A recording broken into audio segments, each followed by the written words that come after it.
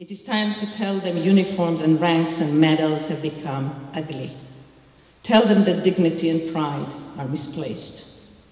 It is time to tell Jewish people that the only way to discourage anti-Semitism is by condemning the only government in the world who deliberately send young Jewish boys and girls to their certain death and who persecutes to the point of genocide a whole Semitic nation.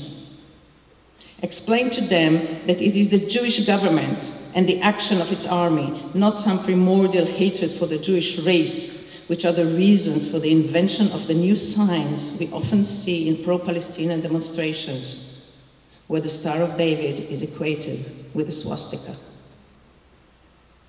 It is terribly hard task for people who were educated in Israel or in the USA or any other Western democratic country to admit we were raised on false and racist values, actually on heterophobia.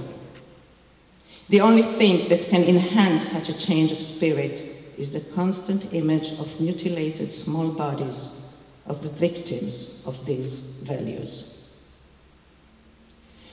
In a few days, we are celebrating Yom Kippur, the holiest days for the Jews.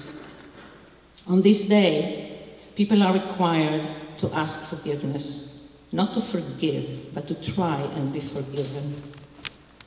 I would like to quote a stanza from a poem written by the late Hanoch Levin, one of Israel's greatest playwrights. He wrote it in the 70s. Dear Father, when you stand on my grave, old and tired and very lonely, and you see how they bury me in the ground, ask me to forgive you, my Father.